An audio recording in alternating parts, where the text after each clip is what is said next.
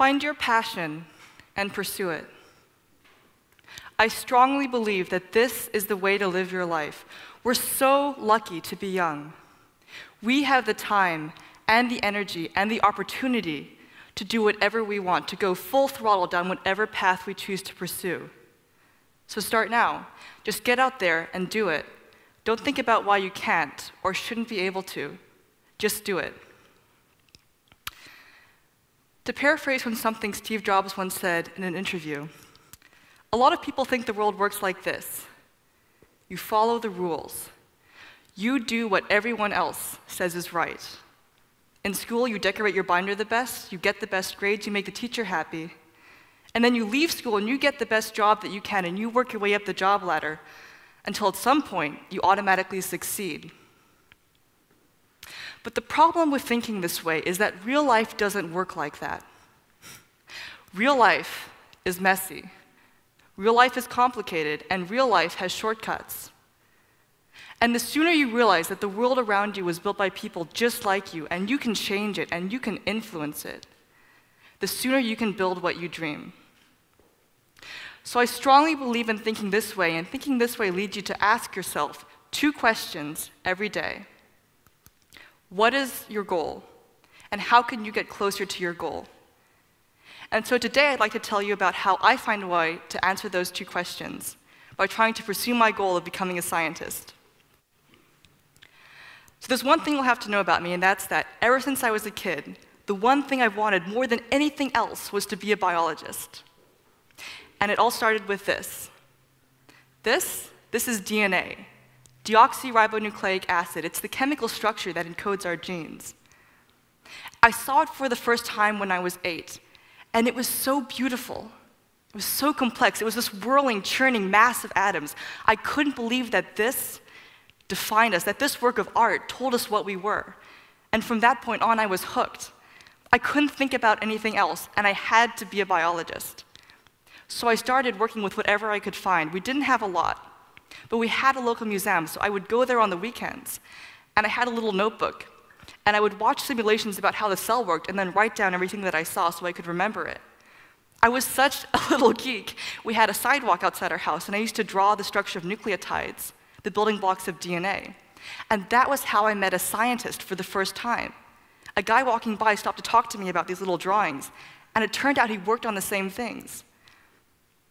So there I was, building labs in my basement and dissecting snails and doing a ton of other gross stuff I won't tell you about.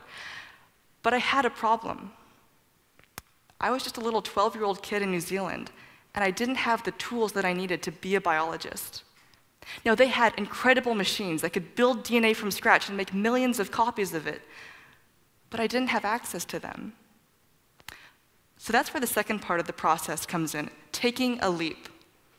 I was just this little kid, and I couldn't access these machines, but I read about a brilliant biologist in America, a woman called Cynthia Kenyon. And she was working on ways to reverse the aging process in worms, and she sounded amazing, so I took a chance. And one of the first emails I ever sent as a kid was to this woman, asking if I could come work in her lab. And I was so nervous when I did it, because there was no way this brilliant biologist would ever reply to a twerpy little 12-year-old emailing her out of the blue from New Zealand. But she did. And her reply changed my life. Because she emailed back and said that, yes, I could come visit her lab. And so I went there, and the moment I walked in the front door, I knew I had to find a way to come back and work there. It was this bustling, chaotic hub of activity, and scientists were chattering to each other, and they were hunched over microscopes, and you looked outside and you saw 2-story-high statues of DNA in the atrium and nucleotides on the carpet. And you had this feeling that you could turn the hint of an idea into an experiment. So as soon as I left, I emailed her and said, hey, I don't care what it takes. If I have to clean Petri plates or scrub the floors, just let me come work in your lab. And so that's how I got to spend 3 years working and learning in my scientific paradise. But of course, it wasn't quite that simple. So I was moving from New Zealand to America, and I was going to go work in this lab, when suddenly I realized I had no idea what I was doing. I mean, I'd worked on bits of biology before, but this was an entirely different ballpark. And so I got really freaked out and nervous, and I was afraid, because I thought that I would screw everything up. So that's when my dad gave me a piece of advice I'll never forget. He said, all you have to do is one thing, just this one thing, and you'll be fine. Just make sure when you leave the lab every day that the people you work with are just a little bit happier because you were there. That's it. That's all you need to do. And so from that point on, the answer was always yes to every project and every presentation. Every time someone needed help, I tried to find a way to help them. And so that's how I got to learn to laser worms. And that's how they started teaching me how to build libraries that could knock out every gene in a worm genome. And we did so many cool experiments. Eventually, we found out that you could starve, mutate, and laser worms and make them live 6 times longer than normal. That's mind-blowing. And you could do all of this, and you could contribute a new piece of knowledge to the scientific puzzle when you were just a kid.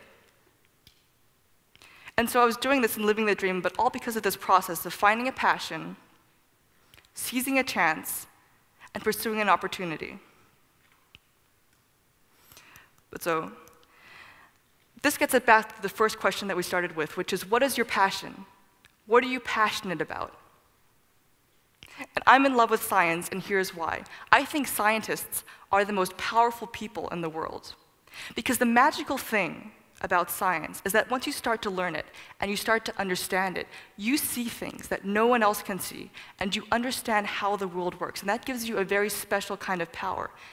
And if you can do this when you're a kid, if you can understand very intimately the fundamental laws that govern how the world works, then you've got a kind of superpower, and suddenly you can start to do things that really matter. And age becomes irrelevant. And the magical thing about science is that even though it's very powerful and it's very beautiful, it's not very complicated. It's just understanding how the world works. And so I loved this as a kid, because if you could do this, if you could understand how a pattern of electrical flashes in your brain was turning incoming light into images, and turning those images into thoughts about the images, then suddenly you saw the world through a very special lens. And science opened up your mind. More than that, you saw an entire dimension that not many other people know about, and you could explore worlds that were invisible to the naked eye. You saw the vastness of the cosmos, and you understood how even the tiniest cell was a miniature universe full of proteins and protons. To sum it up, being a scientist is sort of like this. Imagine walking down a busy city street with people hustling and bustling all around you, and you're caught up in the noise and the traffic and the city lights when suddenly something makes you stop and look up, and you see this. You see the vastness of the cosmos. You see the expanse of the unknown. You see 1,000,000 billion worlds that we know nothing about. And all of that makes you feel infinite and small, and you feel this burning hunger to explore. But even though you feel small, you feel infinite, because you have the power to explore. That is what being a scientist is all about. And that is why we do what we do. So that's what my passion is, and that's what I love. And if you can find something that makes you feel the same way, you'll be eons ahead of your peers. So find that thing that makes you feel that way, and then go for it. Because the world around you was built by people just like you. And you can change it. And you can influence it. And once you realize that, you will never be the same.